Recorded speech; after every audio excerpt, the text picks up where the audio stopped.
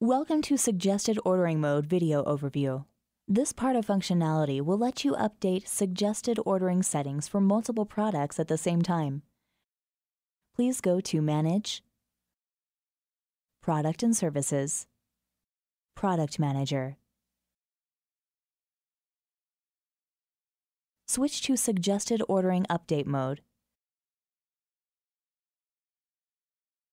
Set search parameters and click on Search button.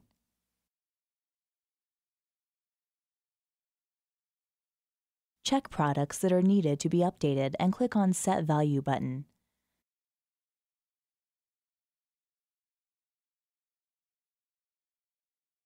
System will give you Suggested Ordering window where you will be able to set suggested ordering parameters.